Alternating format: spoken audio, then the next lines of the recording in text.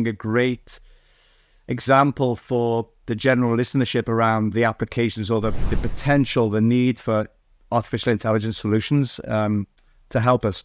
Because GI cancers throughout the entire intestine, from the mouth all the way to the other end. So colon cancer, stomach cancer, esophageal cancer, we miss those things, right? We are getting better at treatment. We're getting better at picking things up earlier, but getting better doesn't mean that we are great. So you asked about colonoscopy and colon cancer screening. The guidelines are pushing the envelope. I love it that we are now looking at population-based guidelines. We are trying to lower the age for starting screening appropriately.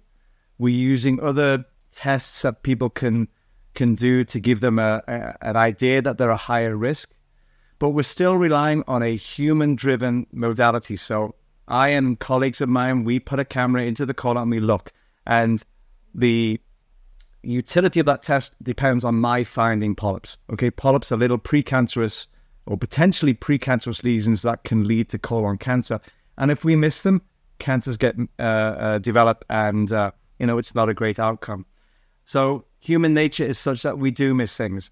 And I don't care what any of my colleagues say. I stand on the podium now as an AI advocate, and I still get challenged by people in the audience saying, my polyp detection rate is amazing. I don't need artificial intelligence. And I say, okay, well, that is great. I'm glad that you don't think you can get better, because everybody can get better.